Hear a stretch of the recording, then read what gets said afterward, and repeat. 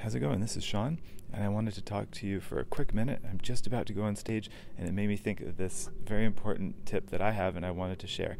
Right now, I'm backstage. The audience is already there. I've had no time to warm up. Guess what? This happens a lot, at least to me. Maybe it happens to you too.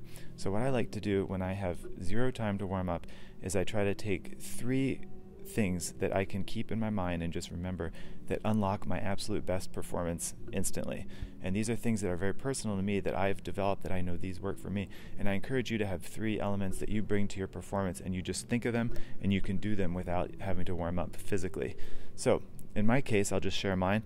The first thing I like to do, because we tend to be jittery and nervous, I like to relax. So I try to relax my hips. So make sure that's all free. Keep your shoulders free. And for me, my jaw, because it's a wind instrument, so you want to be nice and free there so that you can breathe your best, be your best, stand straight, whatever works for you. So that's 1, I like to relax.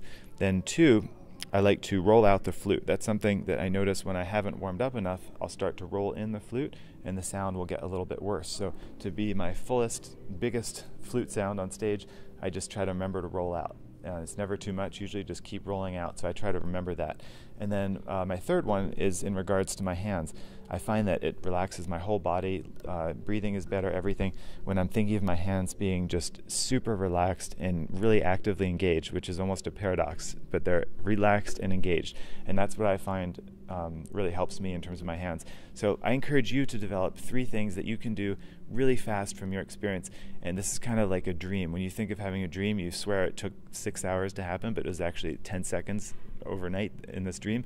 So it's the same thing. Just when you have 10 seconds, you're just thinking of these 3 ideas that you know unlock your absolute best when you perform. Thanks for being here. See you next time.